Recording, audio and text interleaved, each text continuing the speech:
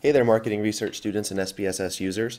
In this quick tutorial, I'm going to show you some of the basic overarching formatting options that you have available to you in SPSS to help you make your output look a little more consistent with what you might expect it to look like.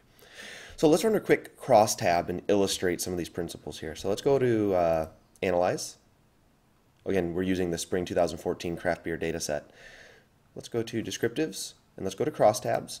And what we want to do is let's take a look at how well the different genders performed on the objective beer knowledge questions. So if we display variable names here via right click, we have the gender recode variable. We'll drag that up into our rows.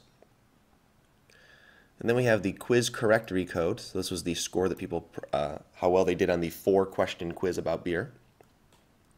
Let's go ahead and also click statistics.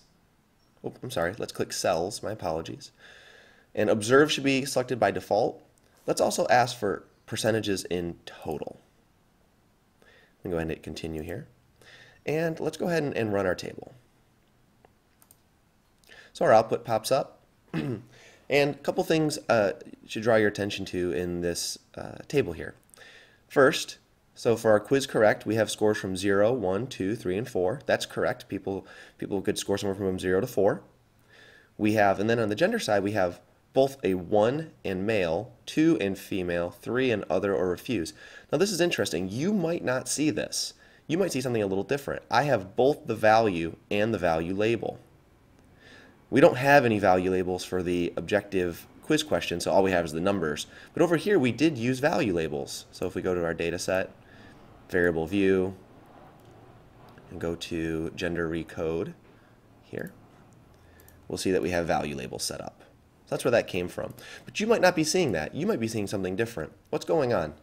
Well, go ahead and we have to change the overarching settings that SPSS has by default when it reports tables.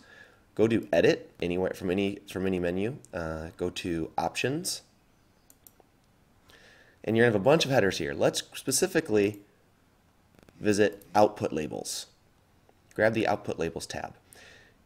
Where it says Outline Labeling and Pivot Table Labeling, you probably have different settings than I have here. I have names and labels and values and labels shown.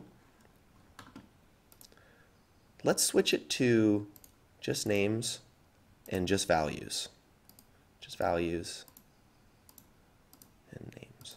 And I'm going to apply this change. Hit OK.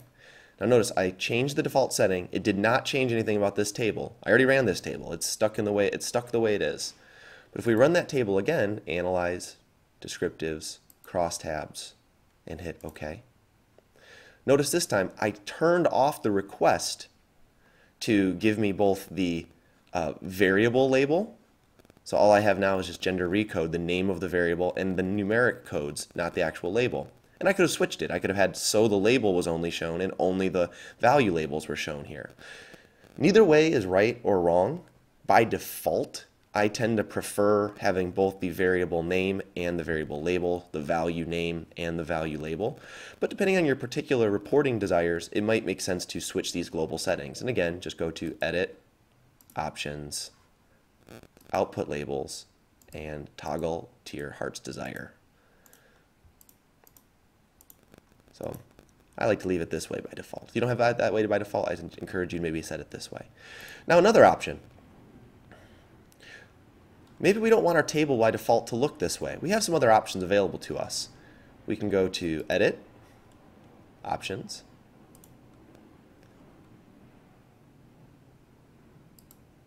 if you go to Pivot Tables, you'll see there's numerous options available to us for what our default settings of our tables look like.